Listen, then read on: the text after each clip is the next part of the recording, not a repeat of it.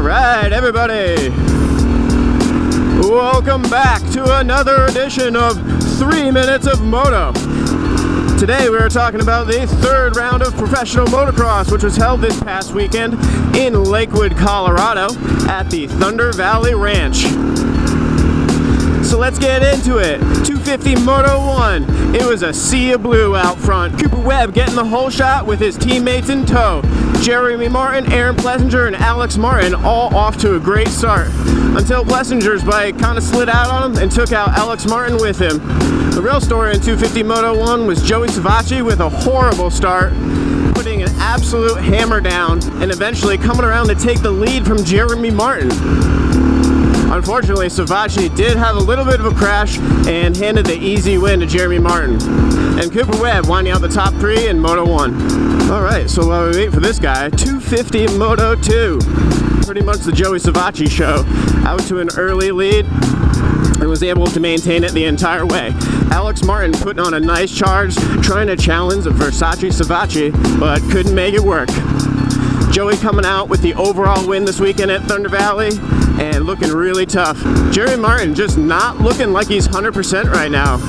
I think we all expect to see a little bit more raw speed out of him in the near future. Adam Cianciarulo down in the second moto and out for the rest of the race. Thankfully on his social media it stated everything was fine with him, the bike was just a little too twisted up to carry on.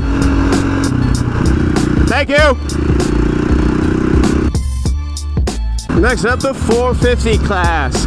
Ken Roxon putting on his professor pants because he basically schooled the entire field. 450 Moto 1, Kenny out to an early lead and pretty much handled it the whole way. I believe at one point he had a 10-second lead over Dungey. Jason Anderson and Dungey had a nice battle going for a second until Anderson actually pulled off the race because of altitude sickness. Tomac with a horrible start, working his way up to 5th. Not really sure what's going on with him. Seems to be a little bit of everything, in all honesty. Battle in 450 Moto 1 was really for 3rd place. Trey Kennard and Josh Grant really going at it, but eventually I think Trey Kennard's fitness just won out and got the 3rd place pretty easily after he got by Grant. Moto 2, Honda boys out to a good start. Trey Kennard and Cole Seeley getting out to a decent lead, but eventually Kenny just reeled him in. Again, putting on a good lead and just stretching it out the entire way. Surprises in the 450 class. How about Matt Bisceglia? 250 rider filling in for James Stewart and Blake Baggett on Team Yoshimura Suzuki and putting in an 8th overall. Pretty decent results for his first ride on a 450.